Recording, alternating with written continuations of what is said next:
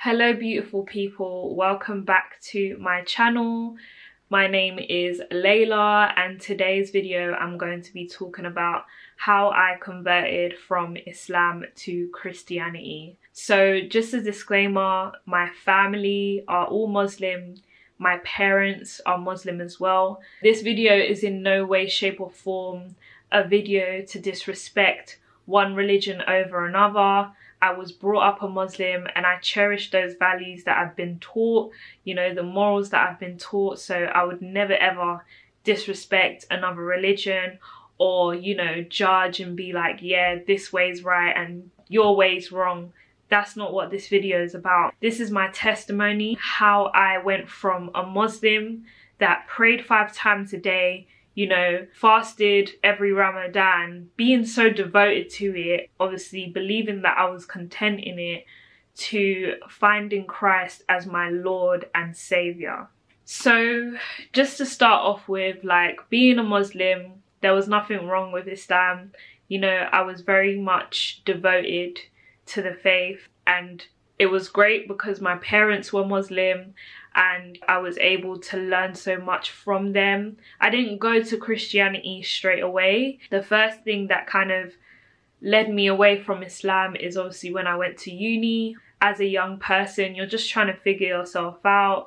You know, everything's quite confusing in the world, especially when there's so many religions. I don't know if anyone's had that issue, but for me, that was my main issue. I was just like, you know, there's just so many different religions and it was just so confusing for me. And I just felt like, you know, God is not a God of confusion. So why is there so many different religions out there? If he is the one true God, whoever he says he is, why is there so many religions saying he's this and saying he's that? So that really took me a step back and I just thought, this just looks like just a confusing puzzle that I would never be able to solve. So I decided to just take a step back from it and just kind of live life my own way, and that only led me to the dark, which I'll get into. So during like my work experience days, halfway through uni, I was just working and I was kind of surrounded by people that didn't really believe in God, and they were just so chill with it, like they were happy and content. So I thought, okay, so if they can, you know, just not believe in anything, then maybe I can too, and I won't have to think about the stress of, you know, this God being Allah or God being Christ, you know what I mean? I can just be at peace with myself, you know, no issues, no, you know, confusion in my head. So I thought that was the way to go, but let's talk about that. So I was literally just living my best life and that led me to a lot of sin.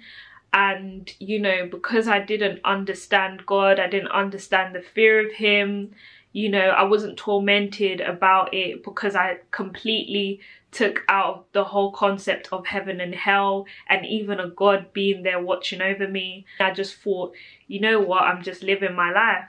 So yeah, and then there was just one day when I went into work and I had so much anxiety and depression all at once on that day. It was very random because I actually thought I was at peace with myself, but I realized looking back, like my spirit was really crying out to God because I was trapped in the flesh. I was trapped in, you know, worldly things and not knowing God. I didn't even believe in God, period. I didn't believe that God was Allah, God was Jesus. I just thought, you know what, forget it. So yeah, so it led me to that point and I had thoughts of like just death and where I'm gonna go. So what, am I just gonna perish? Like, is that what it is? So I had all of that torment on my heart. And before, like, I didn't mind. And I was okay with that. I was okay with that. But it just led me to a point where my spirit was just crying out. And then I couldn't fathom the fact that I didn't actually have a purpose. That's when it took me to realize, no, I can't live without God. My spirit is even saying no. You know, it took me to go into the dark to realize that there is a God somewhere and I need to find him. it came to a point where I had to go on my knees, and I didn't think about, obviously being brought up a Muslim, I didn't think about praying in an Islamic way or a Christian way. I wasn't even thinking about God in those senses. I was just thinking about God in general. So I remember just praying and crying out to God. I didn't think about the way I had to pray because I knew that God would see me. I know that God is all around me. And if he is, you know, this powerful God, I didn't think I had to pray in a certain way for him to receive my prayer. So I just sat down and I just cried out to him. Like all of the pain, all of the anxiety that I was feeling, like I was just praying out to him, and I just said to God, like, Lord, please tell me who you are. Like, who are you? From that moment, I was just hoping that God would reveal to me who he was, because I knew that I couldn't live without purpose. After I had that prayer, people would just be meeting me in the most randomest places, that it was so strategic, it was so planned, that I knew it wasn't by chance, it wasn't by coincidence. So the first encounter that I had was when I was on my way to like a work thing. I was literally trying to book a cab and it just kept cancelling. It just kept cancelling and cancelling and cancelling, and I was thinking, what is going on? So I was in the middle of London Bridge just trying to book a cab like a normal person. Obviously it's very busy, so I can understand like that, but I've never like had so many cancellations. I was just thinking, rah. So I thought to myself, you know what, let me just walk there or take the bus because this is just insane. But then something just told me to just book it again. So I just booked it one last time, and then finally the cab accepted, and I was in a cab with a pastor. So obviously I didn't really think anything by it, but it did have me thinking like, oh, like what is this? And he started to talk to me about Christ, and we just had a normal conversation. He wasn't trying to, you know, convince me to be a Christian. He was just talking about my faith, and I was just talking about like my journey, like me trying to seek God, like I'm still trying to figure it out. I came from a Muslim background, so I was really open to anything at this point with like whatever God shows me, whether it be through Islam or through Christianity or even any other faith. So I was just open to it. So that's kind of the conversations that we had. He even told me that he wasn't even a cab driver. That was actually his last shift that day. So from then I just thought, wow, like, is God telling me something? Like, it was just so weird the way every cab cancelled, and you know, it led me to meet him. And it's not like I said in prayer, because I know some people say, oh, what you manifest into the world, it comes back to you. But when I asked God who he was, I didn't say, are you this, are you that? I just said, Lord, I want to know you. Lord, please show me who you are. Like, I don't need to pray in a certain way for you to receive my prayer, because if you love me enough and you want me to know the truth, then I know that you will show me. And it's through seeking him that I found him, and I was able to receive all of these experiences. I remember going back from like after work drinks. I was pretty drunk, I'm not gonna lie. And I was walking on my way to the station to go home. It was dark and it was raining. And these two girls came up to me, very young. And then they just stopped me and was like, hey, like, how are you? And just started talking to me about God. Like, do you know who God is? Like, what's your relationship like? So we ended up going like under like a shelter just to talk. And we was talking there for like an hour or two just about God. And then I just started crying. I just started crying, saying like, yeah, I just want to know who God is. Like, I prayed and I'm just trying to figure it out. And it was weird because I even asked them like, did you mean to stop me? And they were just like, no, like, it was just really random. I just felt the need to speak to you. So even then I was just like, wow. Also, there was another experience that I had. I was on my way back from a festival event, and I just remember being on my phone and I just kept scrolling through Instagram. And then I just saw crosses, like people having crosses on their neck, or just like random symbols of crosses on my feed. And I was just thinking, what? I'm in technology, so I know all these things about AI and like recommendations and stuff. I wasn't searching about Christianity or crosses, so before people get onto me about that, but yeah, I was just scrolling and scrolling and scrolling, and I just kept seeing this symbol, and I was just thinking, what is going on? And then I remember looking up, and then I saw a guy on a bike, a black guy on a bike, and he had a massive cross on his chest. And I was just thinking, like, what is going on? I'm so confused. So I just thought this was like blatantly God just trying to put it in my head. I am Christ, I am Jesus, this is who I am, come to me, sort of thing. Because I seeked him and asked him who he is. I just asked God generally, who are you? I had an encounter with Jesus when I was young, and I thought it was from the wrong place, you know, being brought up a Muslim. I think I was about 7, 8 or 9 years of age, but I was very young, and it's the only dream that I actually remember at that age. I remember I woke up in the middle of the night and I saw like a shadow. So you know when it's dark and you kind of see the light from outside reflecting in, and you see like a shadow of like maybe cars going past. I remember looking at it because that was the first thing I saw when I woke up, just the wall of the shadow of cars going past. And then afterwards I just saw a cross. I was so scared that I went back to bed because I just thought it was from the wrong place. Obviously, being brought up a Muslim, I just thought, yeah, this is not right, this is wrong, you know, this ain't coming from the right place. So, you know, I obviously must have just forgot about it when I was young, but for some reason I was reminded of it, and I remembered it. So and I believe that God was trying to show me who he was even before that, before I asked him, because he knew that I would ask him. He wanted me to reflect on that dream that I had when I was so young. So yeah, man. And those are the least of the things that I've experienced. I've experienced a lot of spiritual things that have led me to Christ, but these are the ones that are based on my testimony. So yeah, man, these things are real. So then I just decided, you know what, I'm just gonna reach out to my friend and go to church with her, and just see how it goes and see if I can relate to it and stuff like that.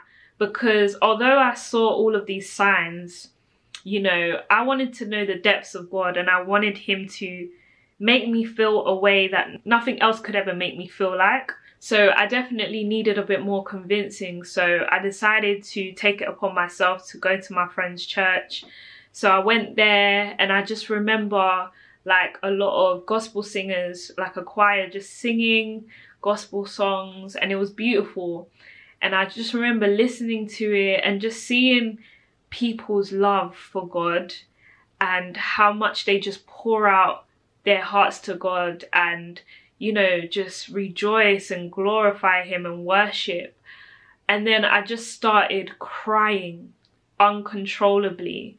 Like I just uncontrollably couldn't stop crying. And I didn't know where it came from because I didn't feel like crying. I didn't want to cry. I just kept crying and crying and crying. And then my friend had to obviously get tissue from the bathroom so that I could stop crying. But I was just uncontrollably crying. And that's when I felt the Spirit of God in the room. I felt it. And I could not, you know, disregard it. I could not remove myself from it because it was the Spirit of God in the room. And that was just when I was like, you know what, like Jesus is my Lord. God has shown me and revealed to me who he was to me, and that is Jesus Christ. You know, I've never felt his love like this before. Like, I would just randomly cry through songs of people worshipping him. I'll just cry, and that's not because I'm crying. It's because of my spirit inside is just connected to this love that he pours on all of us, not just believers, but even unbelievers. He loves us so much. And yeah, man, I can't fathom God's love that he has for us. And I just wanted to know him, not from my understanding, but from his understanding of who he says he is, because his thoughts are better than our thoughts.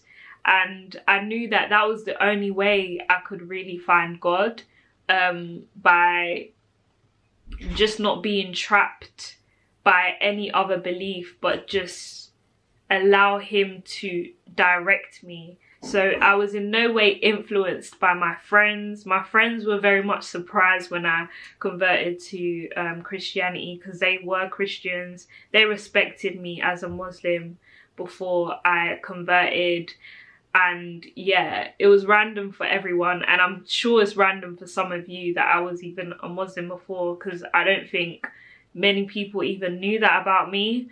Like, God is real, and I'm just so blessed and thankful that I found Christ. Like, he's so evident in my life that, you know, I can't ignore it, and I couldn't ignore it. I hope that it inspires you to test your faith, and really know God for who he is, and not what you're taught, but by what he says to you directly. I think it's so important for us to establish a relationship with God. That's something that I've never had before like this. I've never had a relationship like this with God, that I can just speak to him directly without the influence of other people telling me who God is. I've felt him, and I've experienced enough to know that Christ is God, and that will never change, regardless of if I believe it or someone else doesn't believe it. He never changes, and that's the level of understanding that I've gotten to, and I'm just so grateful to have gotten to this point. So I just pray that this testimony blesses you all, whatever background you come from, and I hope it inspires you to really know the depths of God and question yourself, like, do you really know who he is? And if you do, that's great. But if you're unsure, if there is doubt in your heart, like, really truly just seek him with your whole heart by praying to him and asking him who he is, because I had to do that in order to see the beautiful things that God had revealed to me along my journey. So yeah, I hope it blesses you. God bless you all. May we continue to fight the good fight of faith, and, you know, seek God wholeheartedly in all of our ways. So I just want to pray over anyone that would like to give their life to Christ today, based on the experiences that they have had, that they feel like Jesus is calling them. I just want to pray over you today. So repeat after me. Dear God, I am a sinner and need your forgiveness. I believe that Jesus Christ shed his precious blood and died for my sins. I am willing to change and turn from my sin. I now invite Jesus Christ to come into my heart and life as my personal Saviour. But as many as received him, to them he gave power to become the sons of God, even to them that believe on his name. Therefore, if any man be in Christ, he is a new creature. Old things are passed away. Behold, all things become new. You have been saved by Christ Jesus, and I congratulate you. And I just thank you for all of you just listening to my testimony. And for those who have given their life to Christ today, please send me an email, and I'll send you a lot of resources that can help you on your journey with Christ. I'm so excited for you. God bless you all, and have a lovely evening, day, morning, whatever the day is. But yeah, I'll talk to you guys another time.